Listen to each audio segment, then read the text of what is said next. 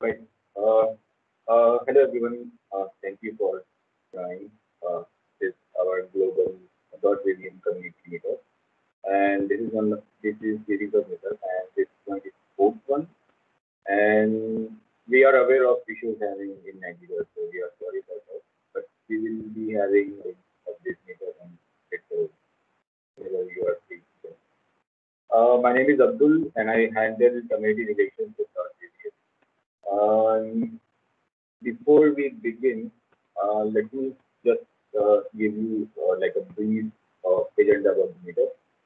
So first up will be from Thomas, followed by Michael, and at the end of this, after these two talks, there will be like open session. So if anyone wants to present on anything related to .NET or anything related to technology, then they can get in touch with me, and then I can find some time for you to basically present meetup. And without further ado, let me just tell you about this, our update conference. So, update conference was happening in Prague, Czech Republic, since 2018-19, and because it's happening this year as well, and because of the pandemic, so we are now forced to go virtual. So we will be having this conference next month. If anyone wants to do join, they can just discuss it and community workers. And next is our speaker, Thomas, and we are very excited to have Thomas. Thomas, as we know, like he's the founder and CEO of RIGANTI. RIGANTI is a company based out of Czech Republic, and it's focused on custom software development, consulting, and solution architecture services. And Thomas is a creator of .vvm, an open source framework that simplifies creating a line of business application and makes it easier for any .NET developer. Thomas was awarded MVP, Microsoft Most Valuable Professional, and Thomas is also Microsoft Recent as for the Compilation .NET community. And Tomas has been speaking worldwide, and he is basically a public speaker, and he has been also speaking in Czech Republic as well, and also published technical articles across the various platforms. So without further ado, over to Thomas. So please start it.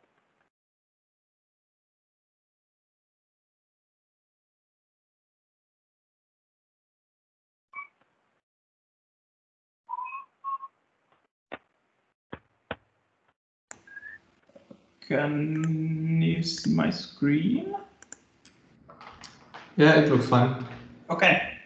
So thank you, Abdul, for the introduction. Thank you, everyone, for joining this virtual meetup. I hope that our friends in Nigeria are safe. They have some government protests and they weren't able to connect, unfortunately. So we are recording this for them, and I really hope that they are safe and that the situation in that country will get better soon.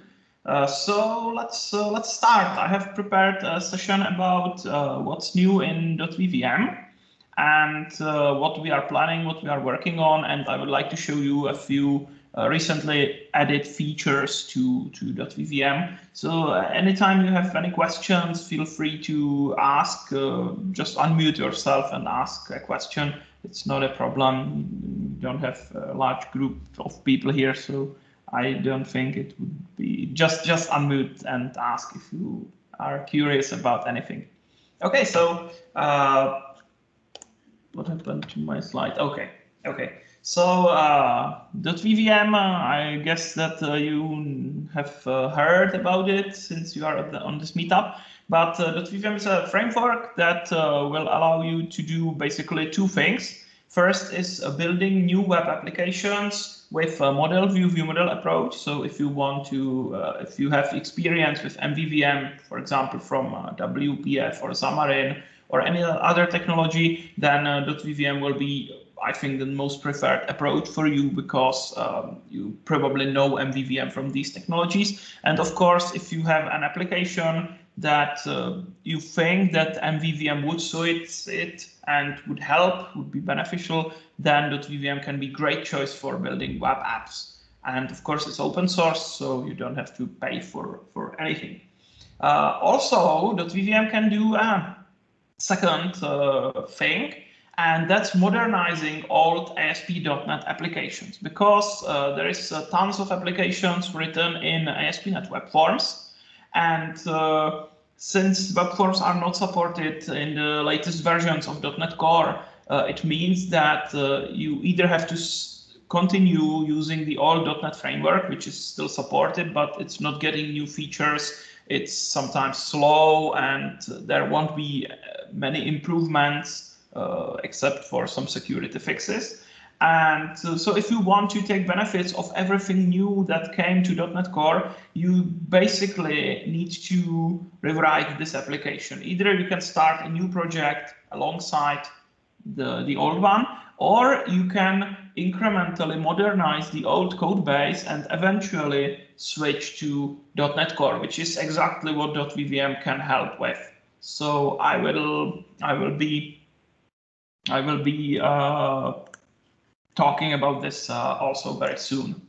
Okay, so if you want to build a new application, you have plenty of choices today. What you can select, you can use Angular, you can use Knockout, you can use Razor Pages, and we are all interested in .NET, so there is plenty of ways how to build application on .NET. And with .vvm, it's quite easy to learn, because you just need to know C# and HTML. If you know JavaScript, this will very help you in building these apps, but it's not necessary. You can start with just basic knowledge of C# and HTML. You don't need anything else. What you will find in .vvm is the model view viewmodel approach I have been talking about, or I've mentioned before. This is a very nice pattern for large applications, because it helps you to separate user interface from the business logic. If you don't separate these things well, it means that after a few years, when the front-end technologies change, they change pretty often, especially on the web. Every 3 years, the web apps are written differently than 3 years ago.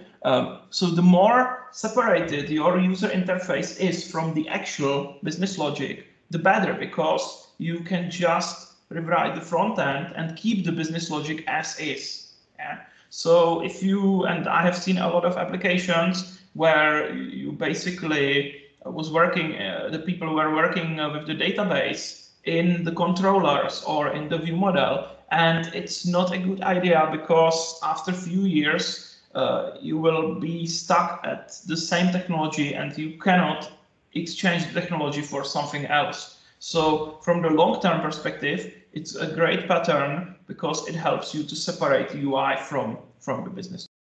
And also, if you choose, for example, Angular or Knockout, or React or Vue or any other popular frameworks, you have to know that these are the client-side things, so they run in the browser. And it means that if you have some data on the server in your database or any other place, you need to have a way to deliver those data from the server to the browser.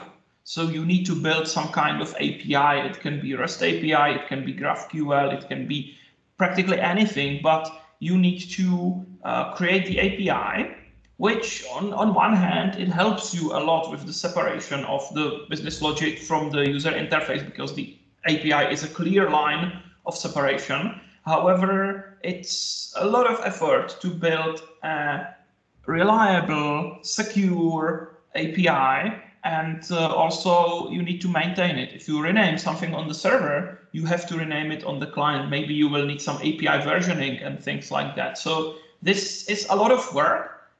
I'm not saying it's not possible. It's definitely possible. A lot of projects have such APIs, but it's an additional effort you need to do. With .vvm, you don't need to build API, because .vvm will get the data from the server to the client and back for you automatically. wouldn't even know about this. You don't have to do anything specific for this to happen.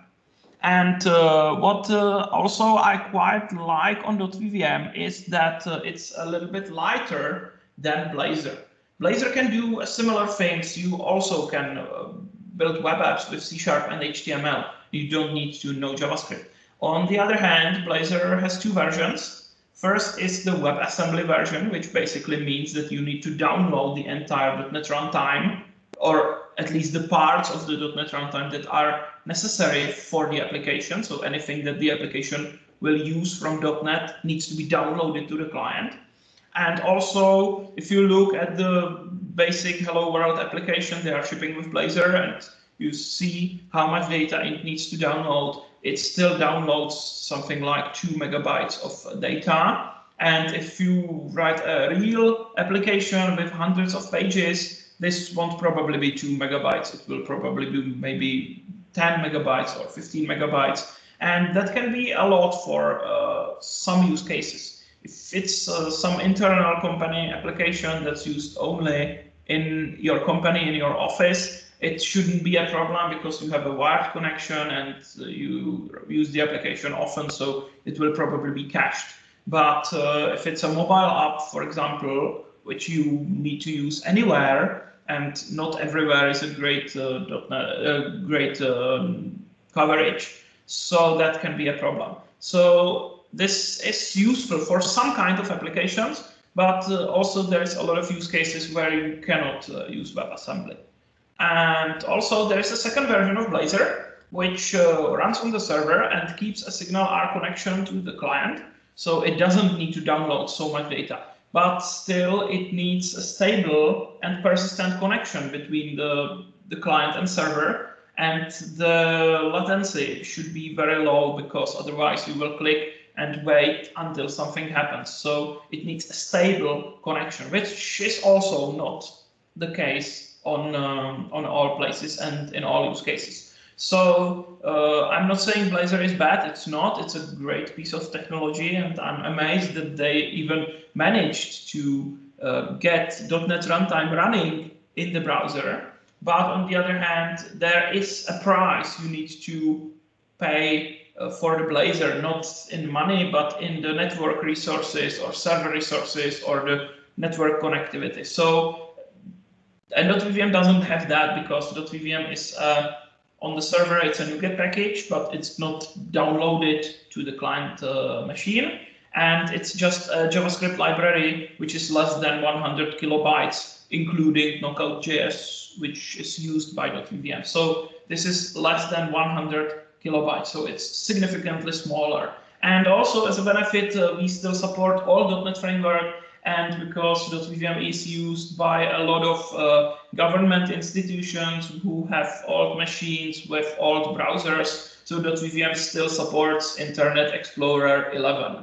Yeah, so we don't like it. We would like to get rid of support of this this browser, but it would make a lot of our customers really angry. And also the Czech tax office is using DotVVM, and they need IE 11. So that's the reason why my company really cannot stop supporting IE 11.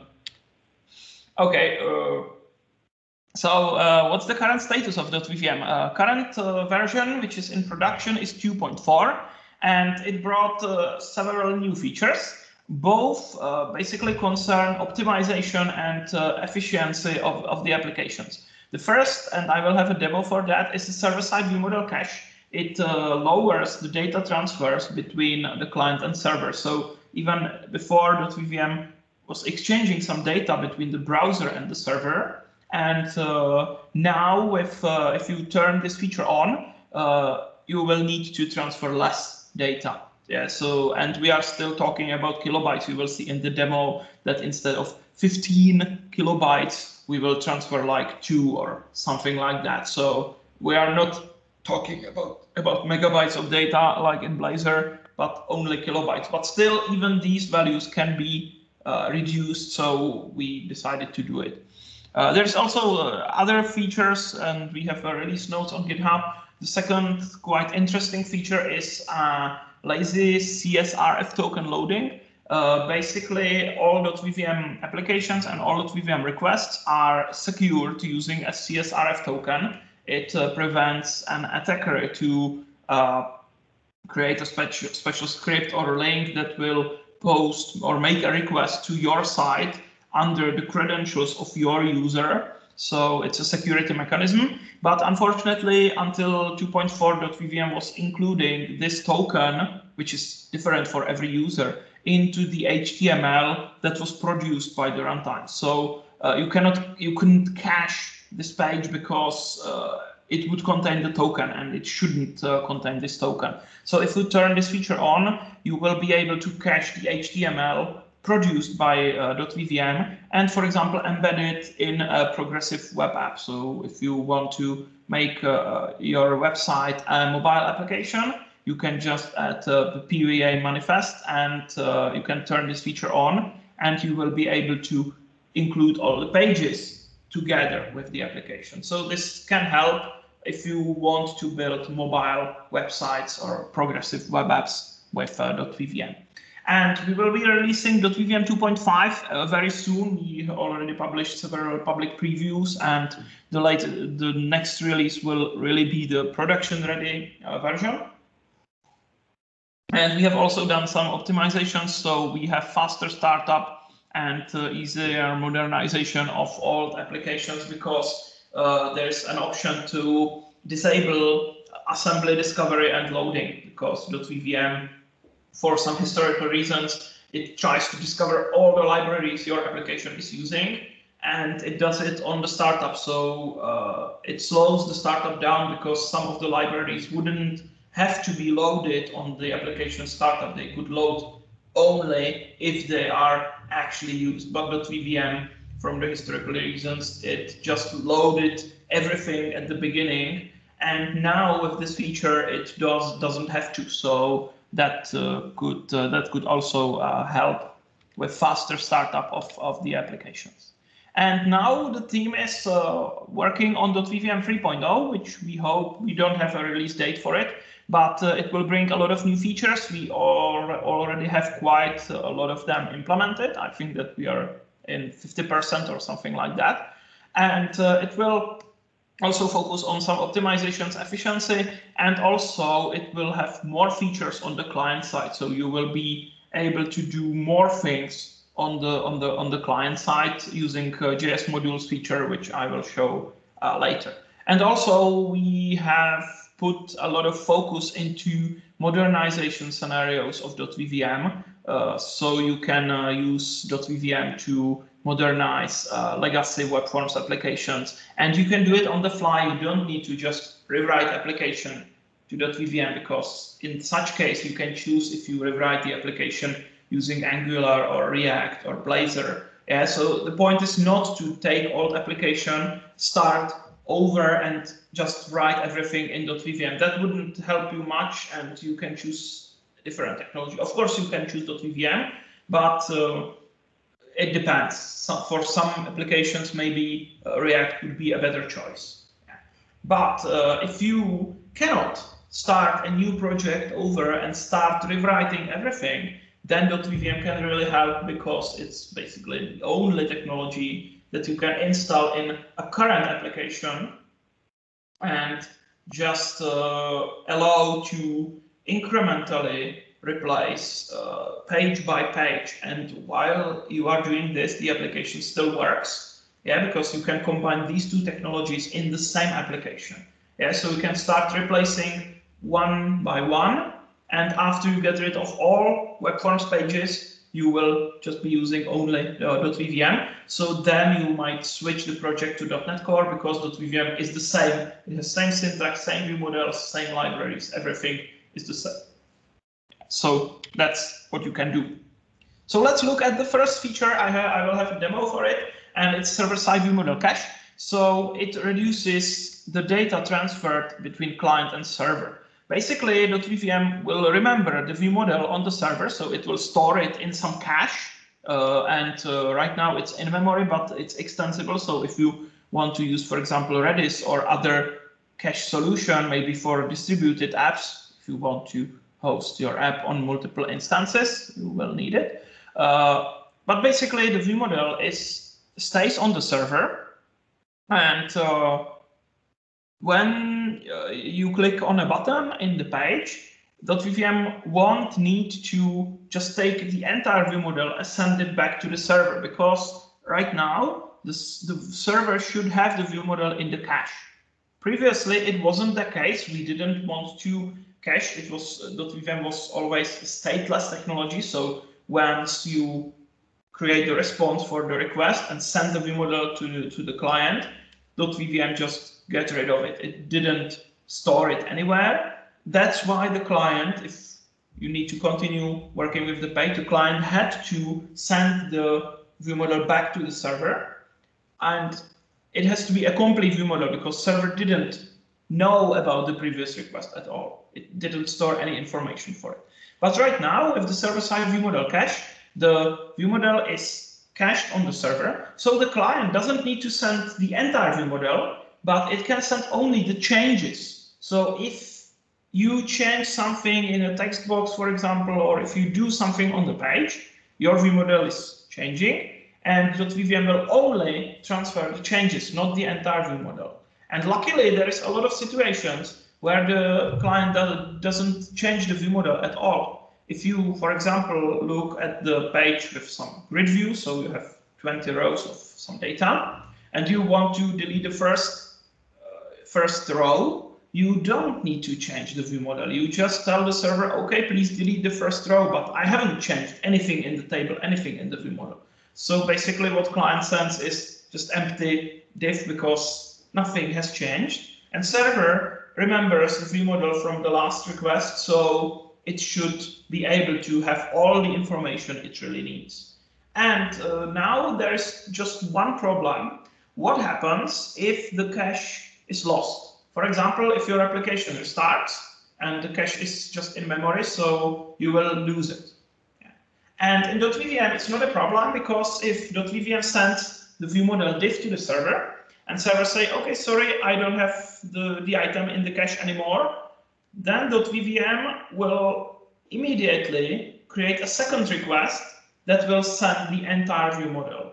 So it will be a little slower because you are making 2 requests, but it will work. So it's a good compromise between speed and reliability, because if we only wanted the fast solution, the cache would have to be stored in some persistent storage, for example, in the database, and that will be slower. Yeah, so we have the speed on one hand, reliability on the other hand, and we are somewhere in between. So it's very nice. And also, if thousands of users come to your website, they will probably have the same view models on many pages, because if the pages offers only static data, all the users will have the same view model. So there is no point in remembering that view model 1,000 times, and that's why we are using the hash of the view model as an ID. So if there's million users, but their view model is still the same, we will store it only once on the server. And once it's changed, it will get different hash, so it will get different ID. Yeah, but we just don't have duplicated copies of the same view models on the server. So this is how it works. So let's see the demo. I have took our Northwind Traders sample project, and if you want to find it, you can just say .vvm.com and go to samples, and there is the link for it. So there is the link to the Northwind sample on GitHub, so you can download it and try it. And there is a new branch called server-side view models, and that's what you need to check out if you want to play with this demo. I will be showing. So this is basically, it's a very simple application. I have a listing of products in the, I will make it a little bit larger so it's more visible. And so let's see, it's just a table, and there is a paging. And I have this diagnostic console. It's a little piece of JavaScript I have added in the application. So whenever I make postback, this console will tell me how many bytes was uploaded to the server and how many bytes was downloaded. So this is the size of the request, and this is the size of the response. And you can see that it's not very nice, because for just switching the pages in a grid view, I had to upload 14 kilobytes of data to the server and download about 20 kilobytes. In reality, it's not that much, because there's a thing which is called HTTP compression. So all the communication between server and client is compressed, and which makes the sizes something like 30% of that. So basically about 5 kilobytes were uploaded to the server, and about 7 or 8 kilobytes were downloaded. Yeah, so it's about 30% of that because of the compression. But still, it's unnecessary bloat, because the server won't even use the data in this table. It will just throw them away, because they will load the new page. Yeah. So when you switch the pages, you can see that you are downloading more data. The first page has more results, so when I'm going back to the first page, there's more data than on the second page. So that's why this is bigger, and this is less because I have been uploading less data. So that's how it looks like in normal situations. Still, it's pretty fast, because this is not so much, but it's of course more than it has to be. So let's look in the code. And from .vvm 2.4, you can do this. You can say, and I'm in the .vvm startup file where you just specify the configuration of .vvm, and you can say config.experimental features server-side viewmodel cache, and you can enable this feature for all routes. And there are other options. If you want to try this feature, you can just enable it for one specific route. So you don't need to turn this on everywhere. You can turn it on one route and see what it does, because you are using you will be using the in-memory cache of the server. So the application will probably need more memory to run. So you should be careful in production with this feature, because you might increase the amount of memory the application will actually need. Yeah. But when I enable this, so now it's compiled. So let's go back and let's remember these numbers. It was 14 or 15 kilobytes up and 20 kilobytes down when I went to the page 2. So let's refresh this page. Now the application is recompiled with the new settings. So now I will have the server-side cache enabled. So it was 15 up, 20 down. So let's see how it changed. So when I click 2, you can see now it's 2 up, because there is still some metadata that will have to be sent to the server, but not the data in the table itself, because server has them.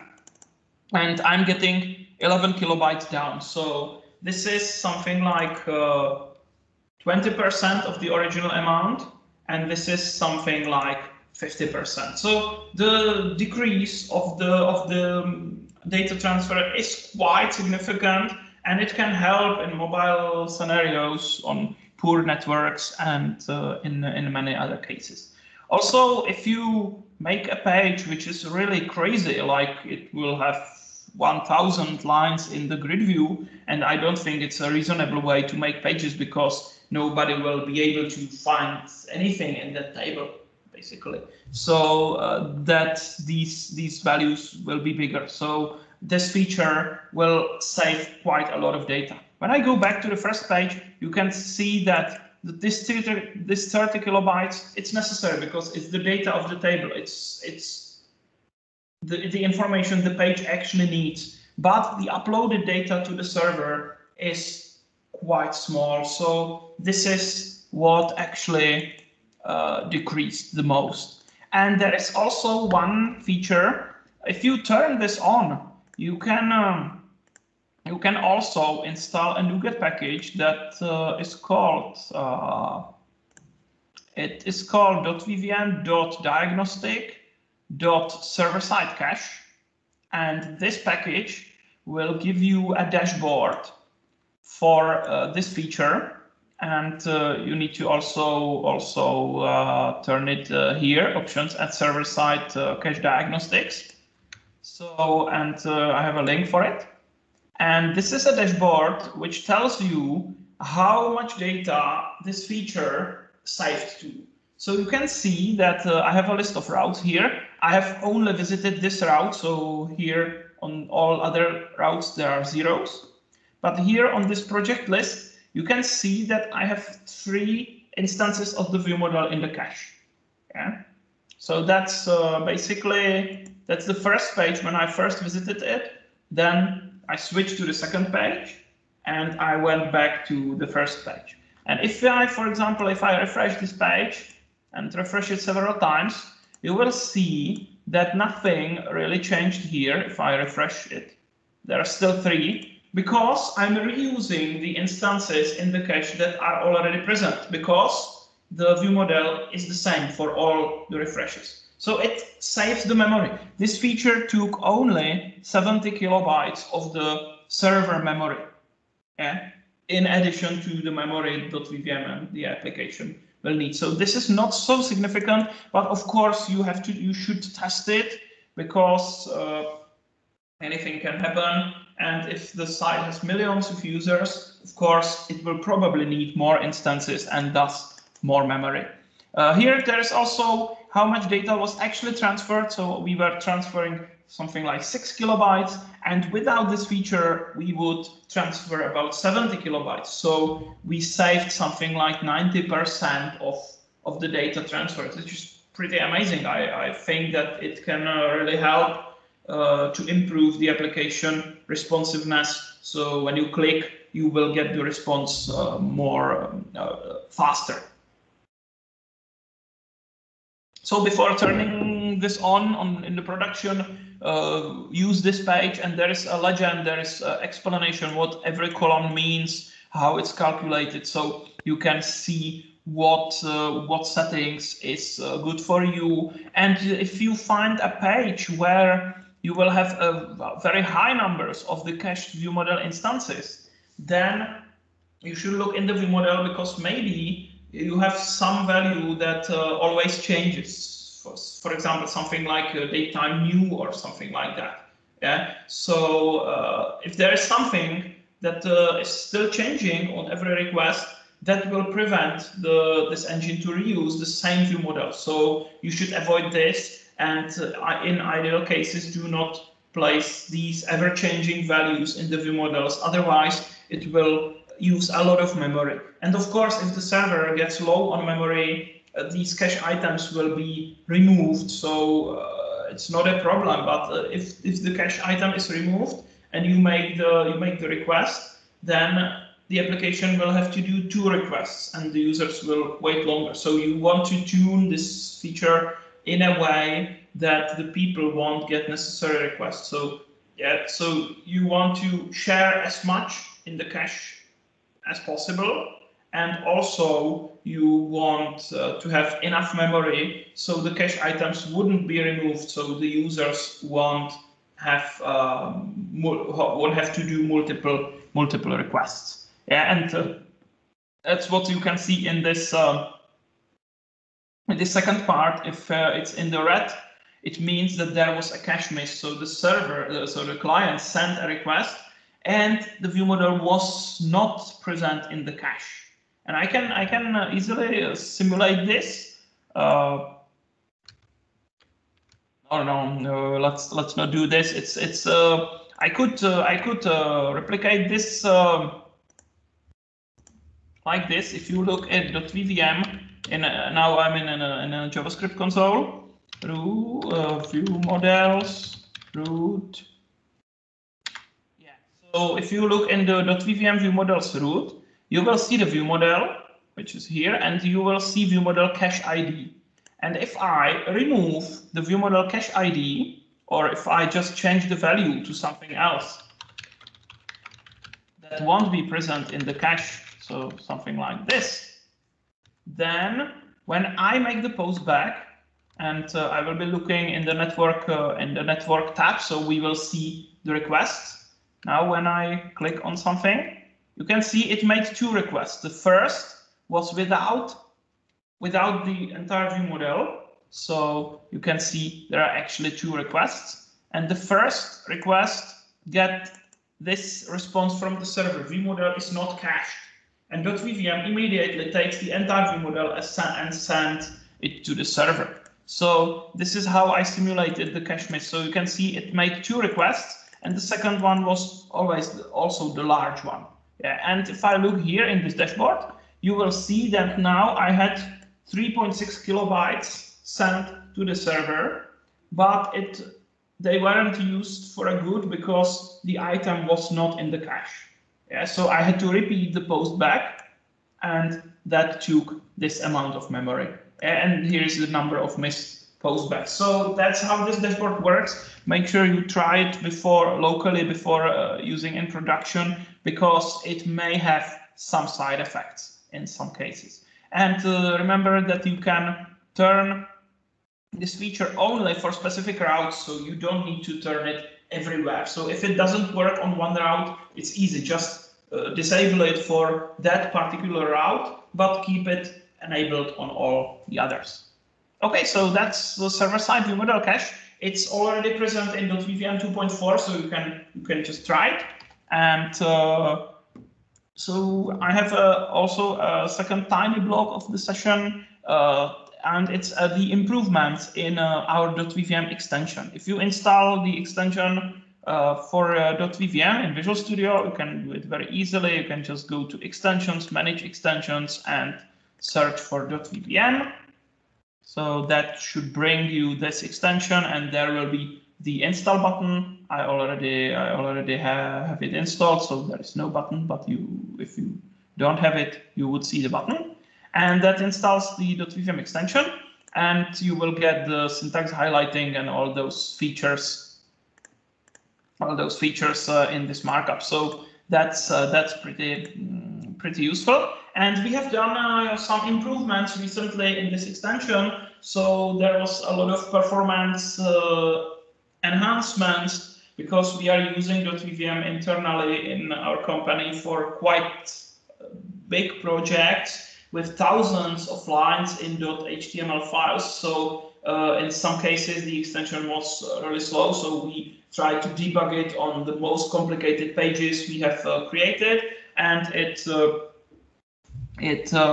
really helped to make this a little bit faster. So if you are struggling with performance problems, make sure to update to the latest version. It should be better and better in the performance. And we have also added some new features. For example, if you try to create a grid view and you say data source equals and bind it to something in the view model, then there is the light bulb which will appear, and it will allow you to generate columns based on the type in the view model. So make sure you try it. It's pretty amazing. And if you want to make a simple grid page, that's what you can do. Make sure you declare the property in the view model first, because if it's not in the view model, the grid view doesn't know what type you will be displaying. So first declare the property in the view model. It has to be a collection or grid view data set, and .vvm will help you in generating the grid view columns. And for people who want to use .vvm for the modernization of web forms applications, we have added the add.vvm feature, and it will install .vvm in your web forms project. And how the modernization works, I have this animation for it. Basically, what the users start with is the web forms application. And when it gets some HTTP request, there is the ASP.NET Web Forms pipeline, which will route this request through some forms authentication to the particular page, and maybe the master page or something like that. And then another request comes, so it gets routed to other page and to the master page, and also a response is produced. And that's nice. That's how it worked with web forms. And the modernization way using .vvm is that you will install .vvm .owen package in the same application, so it's still the web forms app. And what it actually does is that it also should install Microsoft Owen host system web, and it makes this Owen request pipeline, and it's basically around the web forms pipeline. So the Owen will get the request first, and if it can handle the request, it will handle it. If it cannot handle the request, it will pass it down to the web forms pipeline. So when you get a request, it goes through the Owen pipeline to ASP.NET Web Forms, because now you have just plain Owen, no middlewares register. So Web Forms should work the same way as before, but if you add .vvm page, you can just take any ASPX page and just replace it with a .html page, .html. So this is the .vvm syntax. And because .vvm is also presented in this Owen request pipeline, then the request for old page will get to the ASP.NET Web Forms pipeline, but request for new page, which is already instead of the old one, then it will go through the Owen request pipeline through .vvm, and it will be processed by .vvm. So that's how you can have two types of pages in the same application, and it will still work. Yeah. And then you can progress with the modernization, and it can take months or maybe years if the application is crazy big. So you can just take one page after another and replace them with .html, .vvm pages, and it will still work. Old pages will be handled by ASP.NET Web Forms pipeline, and new pages with the Owen request pipeline. And after you get rid of all pages, then all requests are routed through .vvm, and that's it. You can remove all the remaining Web Forms artifacts, and now you can move to .NET Core, which means that you will change runtime to .NET Core. You will change .vvm.owen to .vvm.ASP.NET Core NuGet package. But all these pages and their view models, they will stay unchanged. There won't be any changes. And ASP.NET Core has a different request pipeline. There is also different authentication. So the only thing you will have to change is the authentication from the old ASP.NET Forms authentication to modern ways of ASP.NET Core, like cookie authentication middleware, or maybe Azure Active Directory, or any other way of authenticating. And that's it. You have your application running on .NET Core with new NuGet packages, new project pipeline, new build and faster build and compile times, and all the benefits that .NET Core gives to you. And the requests go the same way as before, but through the new pipeline. So let's look at the add.vvm demo, because it's really nice. I have downloaded a popular web forms application, which is called Block Engine. Maybe some of you is running your blog site on this Block Engine. It was a very popular project built on ASP.NET. It's quite old. It started, I don't know when, but I think that it's more than 10 years. It's a really old application. And you can see there is the ASP.NET pages, like default ASPX and things like that. So this is classical ASP.NET Web Forms. And what you can do if you install the latest version of the extension, you can use this add.vvm feature.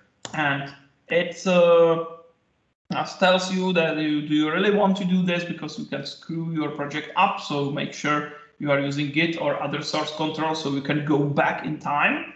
But if you agree, you can just click on OK and wait for a couple of seconds, because it's now installing NuGet packages. And it will also add several files in your project. Let's see them in a few seconds after the package is installed. So that's the first package, .vvm.owen. And there will be second package coming, and that's Microsoft Owen host system web, which will do the trick with the Owen pipeline. So let's wait for it. Yeah, so you can see now the project references are being added. Yeah, now it installed Microsoft Open Host System Web. It did a lot of other things. It added the startup file, which is a configuration for the Owen, because it wasn't present in the project before. It added .vvm startup, which is our file where you can configure .vvm. So we are registering routes using auto-discover routing strategy. So any page will be automatically discovered and included in the project. And there is also the views and view models folder. So you can just click and say add and new item, and you can look for .vvm stuff. So I can create a page that's called test, for example, and it allows me to create a view model also. And what is really nice is that how nicely these two technologies are integrated. Now, when I will run this page, it wouldn't display anything because I can say hello from .vvm, and I can run the project, and we will see that this page will actually work. So I will be running two frameworks in the same application. But the nice thing is how it's integrated, because, for example, the block engine is using authentication. So there is some admin section, you can log in and you can do stuff. And what's nice is that you can use the same authentication in .vvm. So if you log in the web forms part, you will still have the user identity in the .vvm part. Yeah, so it's sharing the user identity. There is basically a single sign-on between these two frameworks. So now the block engine is starting. I don't know why it takes so long, but it looks like Teams always eat a lot of CPU power, so everything is slower than usual when I'm sharing the screen. But I think that in a few seconds, homepage of the block engine should start.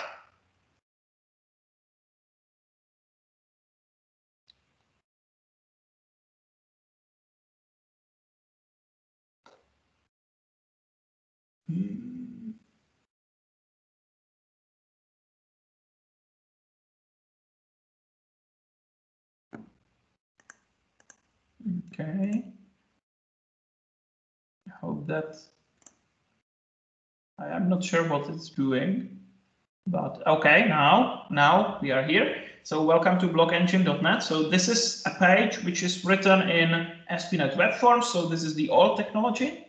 And if you go to /test, it's in the new technology. Now there's also, it starts a couple of seconds because .vvm also is starting. There are two frameworks, so you have two startup times, but it's only for the first request. If I refresh it, now it's immediate. Now it's here. So now I'm running two different technologies in the same project. Actually, I'm running three technologies in the project because the admin section is not done in web forms. It's done in MVC by the authors of Block Engine. But it only demonstrates how ASP.NET is actually flexible, that it can run several frameworks in the same application.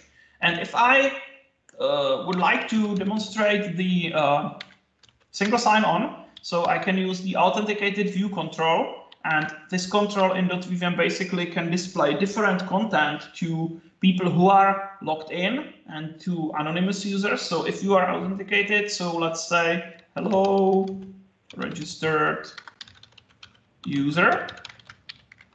And if you are not authenticated, then we can say hello, anonymous. And so that's it. Okay. Well, let's go back. And I'm not signed in, so I'm seeing hello, anonymous. But if I go to the admin section, and there's another startup because that's the MVC starting. It's nice that first request to a page in a specific technology takes a little bit longer, but then it should be okay. So let's log in as the administrator. And now I'm signed in MVC and in web forms and also in .vvm, because if I go here, now you see hello registered user. So you have the same user, so you can integrate .vvm with any part of the website. So if you want, for example, to create some special part of the admin section in .vvm, you can just use the same CSS style, so it would look the same way, and you can just add some page here, and if it's using the same CSS, nobody will actually know that it's running in a different technology. So that's how you can extend web forms applications with .vvm. And if you want to modernize this application, then now you can take page by page, so archive, contact, default, error, and so on, and you can replace these pages with .vvm equivalents. And we have another tool which can help you with this. And where is my browser? I want my browser. Okay, here.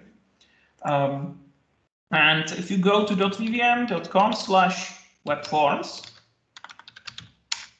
there is a tool which is called SPX to .vvm converter, and it can help you with the migration, because you can just take some, you can take some ASPX markup and paste it here. Oh, sorry. The clipboard didn't really work. Okay, let's try again. Okay, this is the markup. And we can click continue, and it allows you to apply some changes. So for example, there is no ASP content control in .vvm, it's called DOT content. So it can just help you to do the change. So now it's changed to DOT content. And also there is, for example, Runit server. So all the Runit servers which are here, I don't want them because we don't use this in .vvm. So you can apply these fixes. Yeah. And also there are some other things you will have to do. This tool doesn't do 100% of the things that you could write differently in ASP.NET Web Forms, but still it will help you at least with some transformations. So this can be really useful. Now you can take this and paste it to your page in Visual Studio, and it should also underscore other things that are problematic. So you will see this squiggles because we are not, .vvm doesn't know ASP placeholder. There is a different component for that. And also the data binding syntax, it's also different. So you will need to change it. But still, it will help you at least with some changes, which is pretty nice. And it can help the migration. Okay, so that's how the modernization works. And few, 2 or 3 last slides. What are the plans for .vvm 3.0? The team is right now working on .vvm 3.0. We don't know when it's going to be released, but there is still a lot of work on this version. And the most significant feature we plan to add is called JS modules. Probably the name will change because JS modules is not a very good name for this feature, because it means something else. It means JavaScript language modules, which is a feature of JavaScript language. But this feature will allow you to simply call JS functions from your .vvm control. So for example, when you change something in a combo box, you will be able to call a JavaScript function. And also the other way, if you have some JavaScript code and you want to interact with .vvm, you will be able to, for example, call a command on the server from your JavaScript code. And why we are doing this? Because there is a lot of components that need to interact with JavaScript. Yeah, if you need to call any browser API, if you need to use, I don't know, Google Maps or any other ready-made JavaScript piece of code, then currently it's quite difficult to use it from .vvm. It's possible, but the syntax is not very nice. So what we are doing, we try to simplify this and allow this syntax to be much cleaner. And .vvm was started in 2014, so it's quite old. And at that time, we thought that we really wouldn't need any JavaScript at all. But since then, JavaScript made a great progress and the language got a lot of new features. So I think that we also changed our opinion not to avoid JavaScript, but just to simplify writing web apps. And if there is something you will need from JavaScript, so we want it to be as easy as possible. So you wouldn't need to know JavaScript really well. You would just to be able to include some JavaScript library and simply call it from .vvm. So that's what we are trying to do. There will be also some improvements in the data binding. Now you can use some functions, you can use expressions in bindings, but the set of things you can do in the data binding is pretty limited. So we will be extending this feature set. For example, we plan to support link functions. So if you, for example, load a collection of data from the server and we would like to sort it on the client side, you will be able to do it. Right now, you have to post the collection to the server, have it sorted, and then download it back, which is inefficient. And the JS modules would work something like that. It's not a final syntax. There may be some changes, some things may be named differently, but in principle, in the page, you will import your JS module. So this is basically a path to the script, but you will import it and you will get a variable called _JS, and you will be able to call functions in the module. So this will point to your JavaScript file and you will be able to call functions. So you will be able to call, for example, add marker and pass it some parameters. So latitude, longitude, and things. And these are values from your view model. So you will be able to take anything you have in the view model and send it to the JavaScript function. And the JS module, the file, it's just a JavaScript file, which will look something like this. So there can be a function which is called init, and it will get called when the page is loaded. So when the page is getting loaded, we will create a new Google map and paste it to the page somewhere. And if you click the button, we will call this add marker function. So it will be here in the commands. You will have to export all the commands you permit to be called from .vvm like this. And here in the function, you can write a piece of JavaScript that will interact with the map. And also there will be other way through this context variable to call .vvm and change something in the view model. So there will be also the other way from JavaScript to .vvm. So it will be very easy to write a code that interacts with some JavaScript library in the page. And you don't need to give up from .vvm, because right now it will allow you to do much more. And it doesn't need any significant JavaScript skills. We will generate this pattern for you, so you will just copy paste or create some code inside these functions, but you don't need to really understand how the exports and modules in JavaScript work. So this is what, at least part of it will be generated by Visual Studio Extension. So we just enter the method bodies in here. And the other features we plan to add, there is one improvement that was done in Knockout.js, which is used internally in .vvm. So it will improve the client-side performance. It's a feature which is called deferred updates, and it was added in Knockout 3.4. We already use Knockout 3.4, but we want to use this. This feature is right now it's not used. It will be used from .vvm 3. And basically what it does is that if you change something in the view model, until now, Knockout applied these changes to the page immediately. So if you, for example, get a response for a post back from the server, it means that we have to change a lot of things in the view model. For example, if you get a new page in the table in the grid view, we basically need to update all the table cells in the page. And because the way how Knockout did it wasn't very fast. If I click here, you can see that they are simulating something like 1,000 operations on this table, and it took something like 700 milliseconds. And if they turn on the deferred updates, they will wait for some right moment and update the page at the same time. So it takes just 12 milliseconds.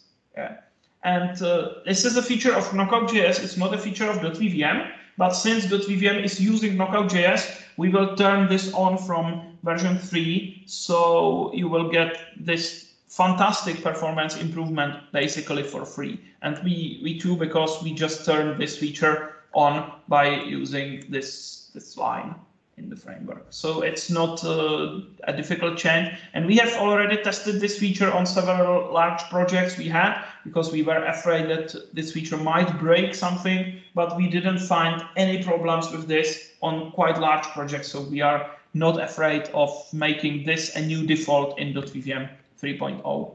There will be also some improvements in the grid view dataset. If you are working with the grid views, we have the grid view dataset class, which helps you to do sorting, filtering, paging, and things like that. But it's not pretty extensible. If you are, for example, loading data from some API, then the paging in grid view dataset doesn't work really well, because some APIs want to use something like token-based paging. So you pass the ID of the last item you got, and they will give you next 20 items. But the paging in grid view dataset works like that. You need to know the page index and the page size. Yeah, but it doesn't support these tokens. So we will make grid view dataset extensible. So you will be able to choose if you are using page index in the paging, or if you want to use token-based paging.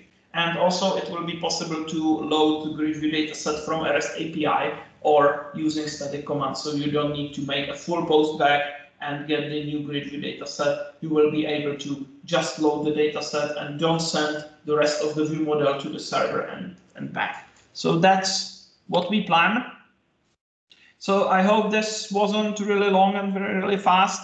To recapitulate, just .vvm is a framework that can help you with two situations. If you want to build new web application using model viewmodel, that's what .vvm can help you with.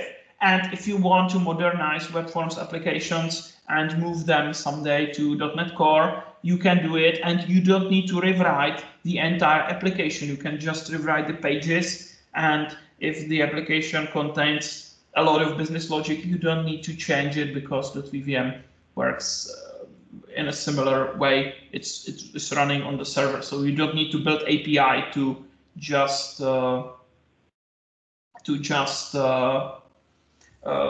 get the data to the client. .vvm will solve this for you. So that's it from me, and I'm looking forward to the questions.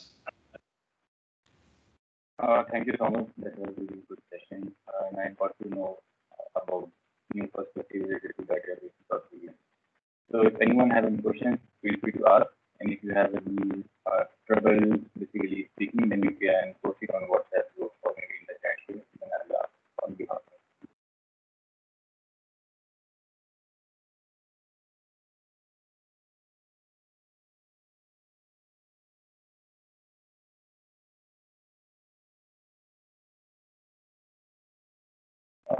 all right, fine. Thank you, Thomas, for the session. I hope to see you in the next meetup. And our next speaker is Michal. Let me just share my presentation.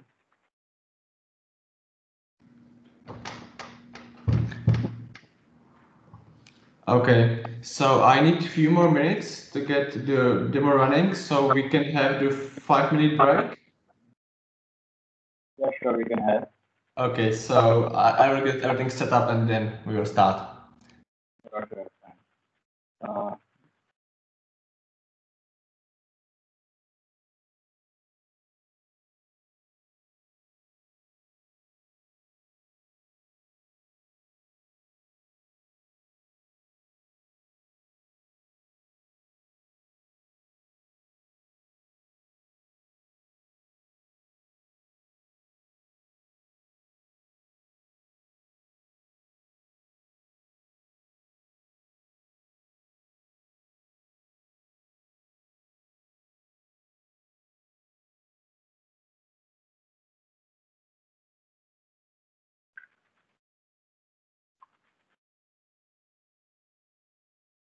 Michal, meanwhile, you can introduce yourself.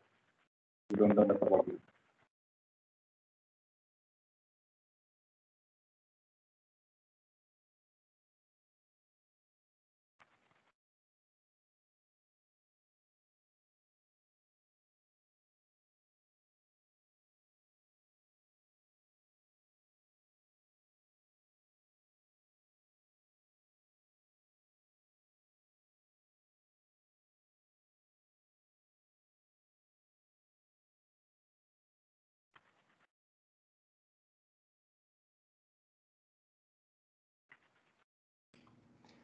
Okay, so hopefully you can see my screen now. Yes, we can see your. Nice. So, okay. So sorry for delay. I had some internet problems, but now it seems to be fine. So my name is Michal Tichy, and today I want to show you the new view compilation features in DotVVM 2.5.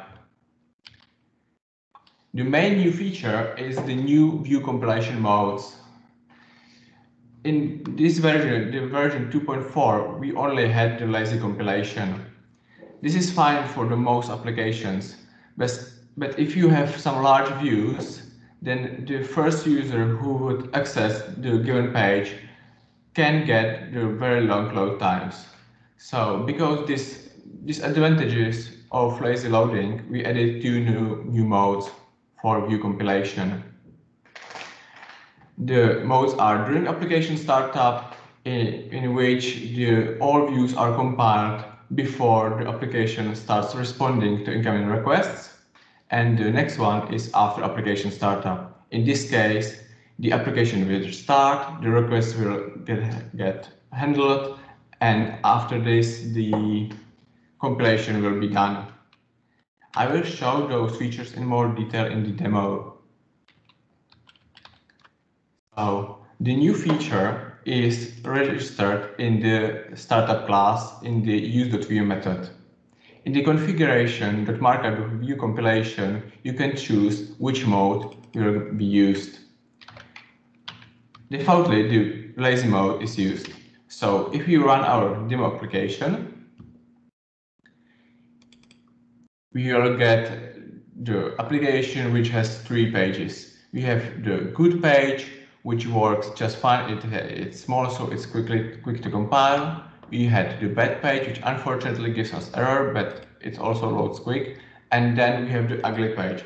Unfortunately, this page will take quite some time to get compiled for the first time. This can happen if your .html markup is really large or when you are accessing the file on some slow disk. In my case, it's just some evil thread sleep in the code. To solve this not so great experience for the first user, we can use the new modes. So we can choose the after application or during application startup mode. And now we will see that the application will take quite some time to start up, but after it starts, all the pages should be accessible instantly. Michael, sorry to interrupt, but are you sharing a code because we see the PowerPoint?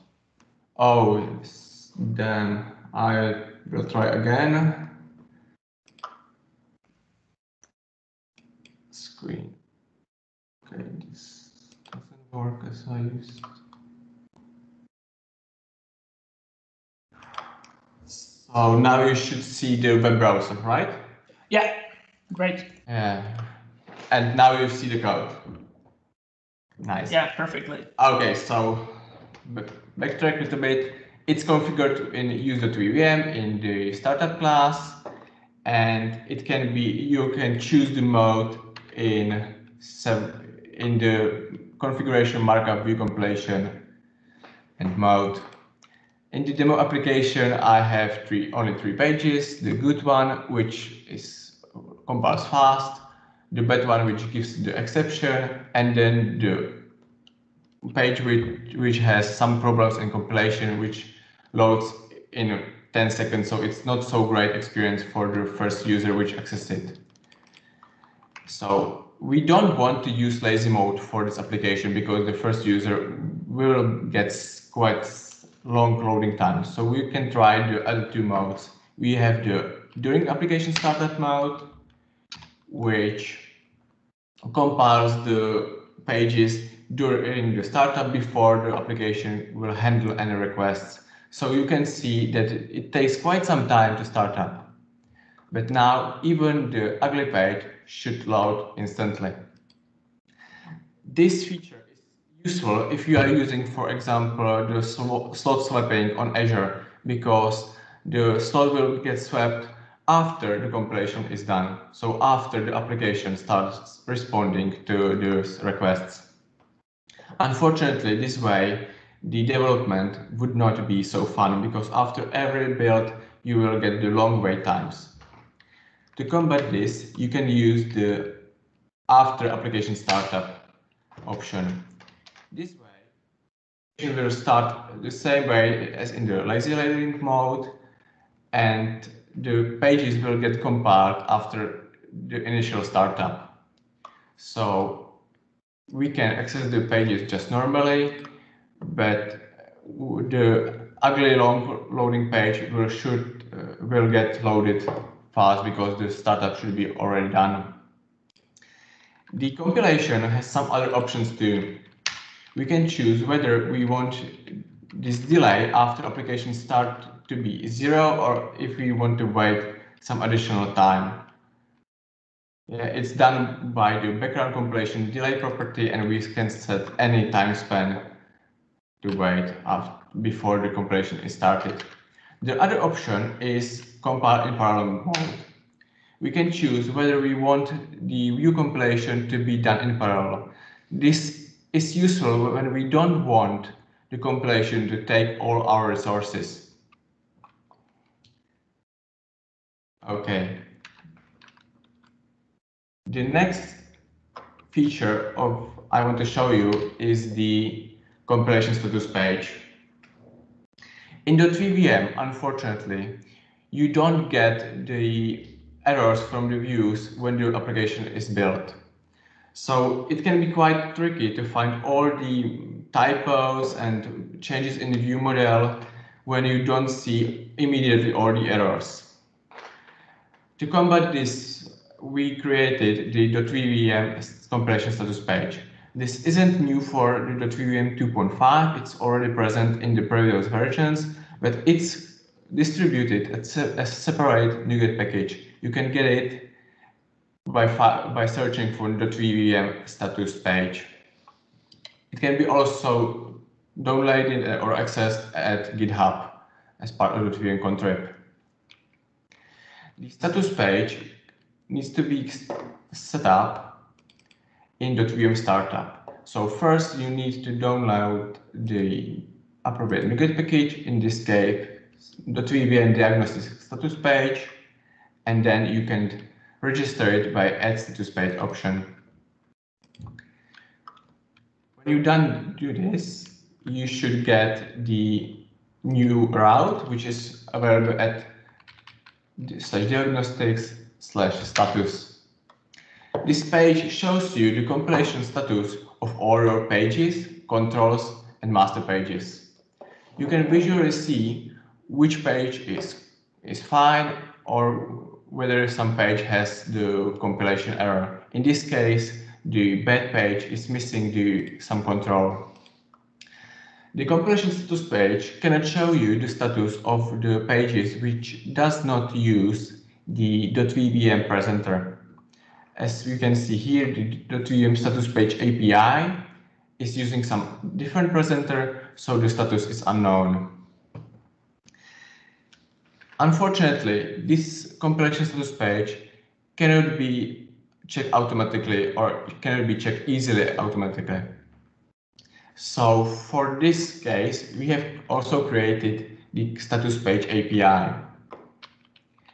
To add status page API, you just need to do the options.add status page API. Okay. Now, when we add /API, we should get the response from the compilation. If the application loads correctly. And now we see that we have some compilation error in the dbat.html. It can be quite dangerous to provide this functionality to the outside world. So we can set up the authorization for the status page, which is defaultly off on production environments, and for status page API. This is done by using the version with options and by setting the authorize method. Using this method, we can set whether the users are allowed to access the page or not. In addition to the deciding if the user is authorized or not, the API can also you can also set what will happen if non-authorized user will try to access the API. There are three modes for this. We have deny, which will return 401 for any non-authorized user. We have basic response, which will return 200 if compilation is okay, or 500 if anything breaks. And then we had the response we have seen before, which is the detailed response.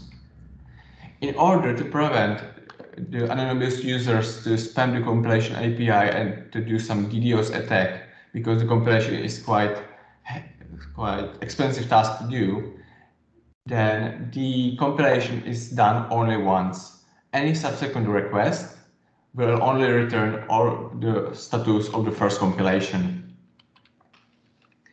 Okay, the main reason why you may be interested in the compilation API is to integrate it with your CI/CD pipeline. If you want to automatically check whether your newly deployed application is okay, you can do it via this API. If you are using the Azure release pipelines, it's as easy as to add new task which will do the ping to your page at the diagnostic/status/API. Okay, this is all from me. Thank you guys for attending the meetup. Does anybody have some question?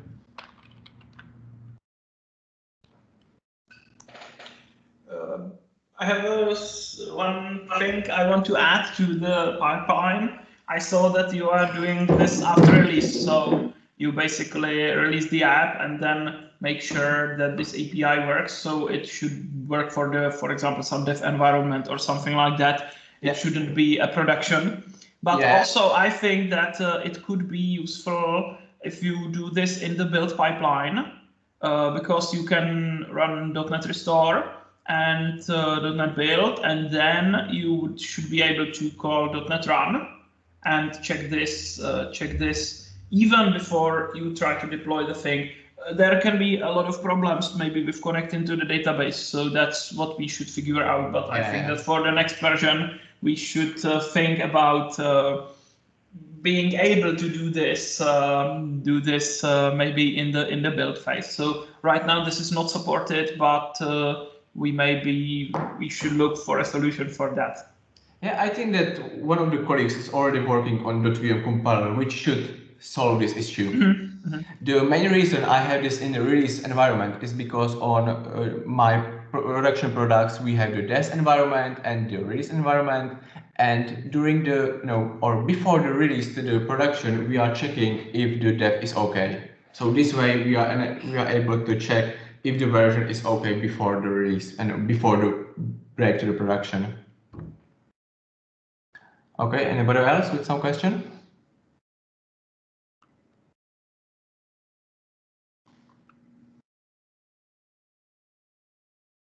Okay, all right. Thank you, Michael, for the session and the demo. It was fun. We need to learn more about .vvm. And if anyone wants to ask any question, now is the time. And also, if anyone wants to present, now is the time. Basically, you can present on anything for feedback.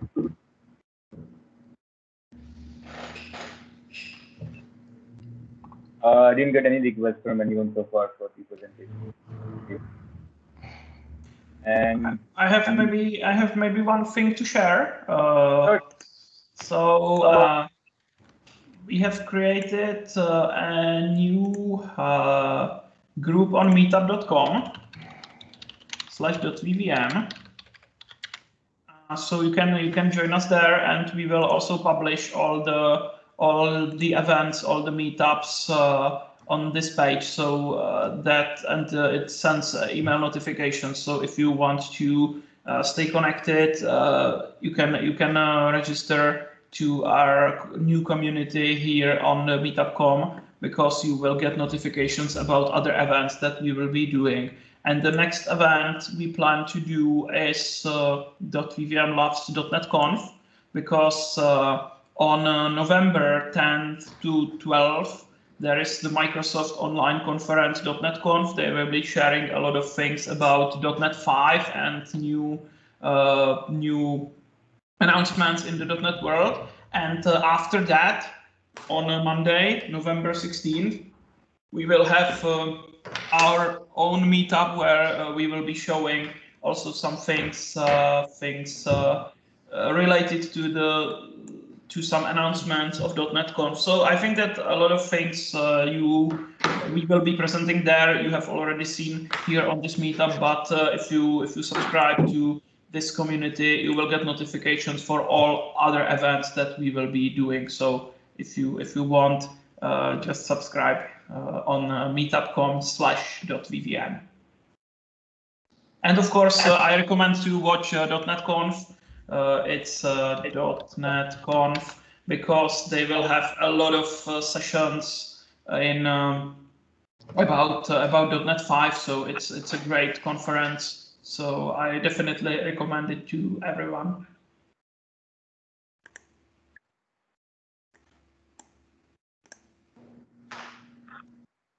Thank you, Thomas, for introducing Meetup.com.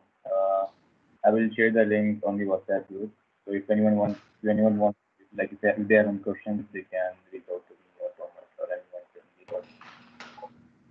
And if anyone have any presentation, please come forward. Now is the time. Otherwise, we can end the meetup.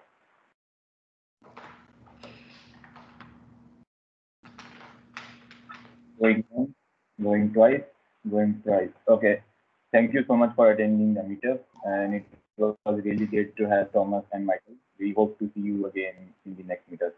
And if anyone has any questions related to .vvm, they can get in touch with you via email or we will be able to. Thank you. Have a great night. Yeah, goodbye, and stay safe, everyone. Goodbye. Goodbye, everyone. Stay